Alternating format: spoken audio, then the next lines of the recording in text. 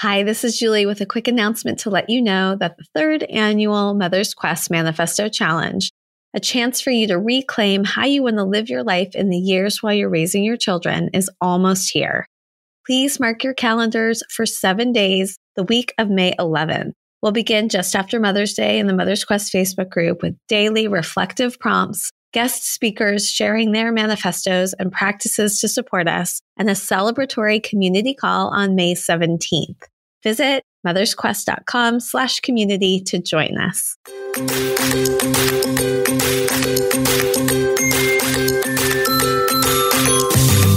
Hi, and welcome to Mother's Quest, a podcast for moms like me ready to live our own truly epic life. I'm Julie Neal, a life and leadership coach, community builder, writer, and mom to 2 high-energy boys who challenge me to grow into my best self.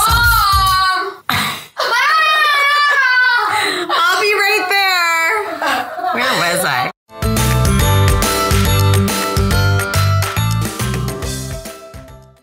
After a long podcast pause, I'm back with a bite-sized reflection from living my own epic life that I hope may support you right where you are right now.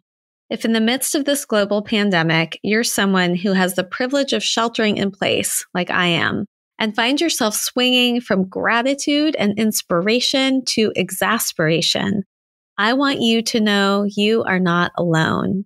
By night, I'll find myself doing something like writing a poem. And the next morning, I'm tearing my hair out at Google Classroom and yelling at my children. Many afternoons, when I've given up on any hope of providing education or enrichment to my 7-year-old, I'll pass him the iPad and sink into reading posts and essays and listening to live videos or past episodes from my own podcast that are slowly helping me to make meaning of this time. I thought I'd briefly share with you some of these things I've been absorbing with links so you can check them out for yourself. And then I wanted to share with you a promise I wrote to myself and invite you to make a promise of your own if that feels right for you. The first thing I want to encourage you to go and read is an essay by an Indian author, Arundhati Roy, in which she writes about how the coronavirus is an epic tragedy for her country and the world. But she also suggests that we do not rush to a return to normalcy. In a powerful closing that had me catch my breath, she suggests that the virus is a portal, a gateway between one world and the next, and an opportunity to, quote, break free from our current world and imagine it anew. Shortly after reading the essay, I watched a live video from my coach and mentor, Lindsay Para, herself trying to recover as she and her family have been sick with COVID-19 for over a month now. Lindsay referenced the idea that in this time of pause, for many of us, we are transforming, much like a caterpillar transforms inside its cocoon. She cautions us against trying to break free from the cocoon too soon, before we have reformed, and invites us to create stillness and reflection in our pause.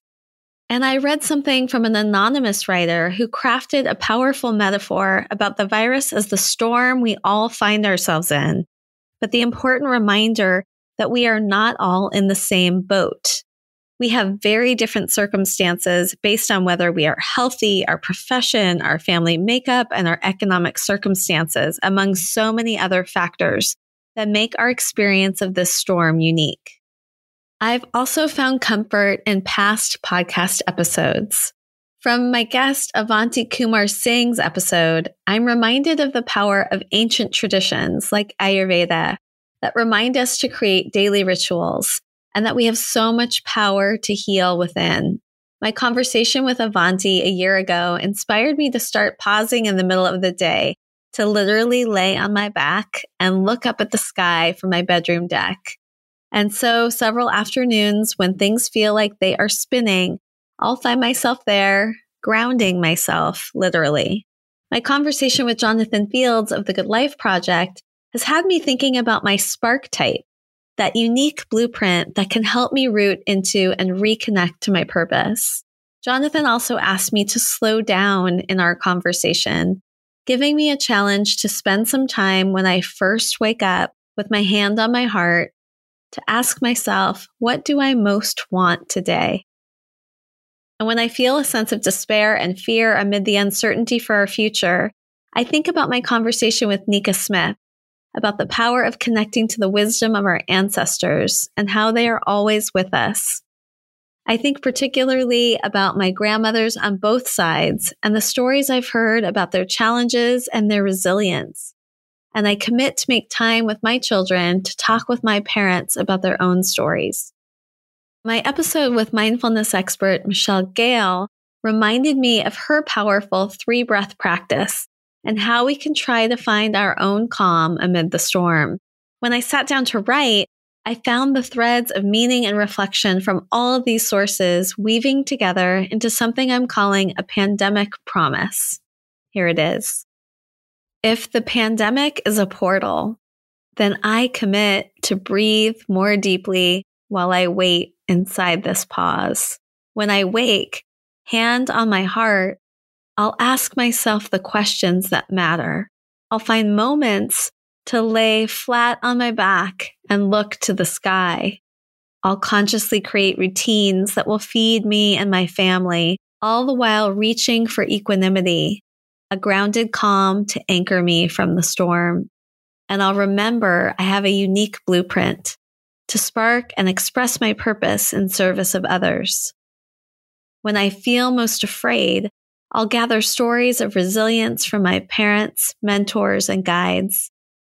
This time in between time is fleeting faster than I realize. And though we cannot pretend that we are all in the same boat, a storm of the same name rages around each of us and calls us to something bigger than ourselves.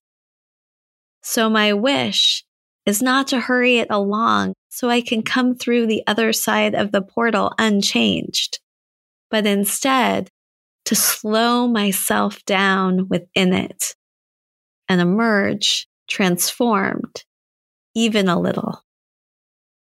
Less attached to material items and attuned to consume, and more committed to equity and to seeing the humanity in each of us. This moment in time won't come again this way, I tell myself. Seize it, reimagine, and contribute to a better day. I'm Julie Neal, and this is Mother's Quest.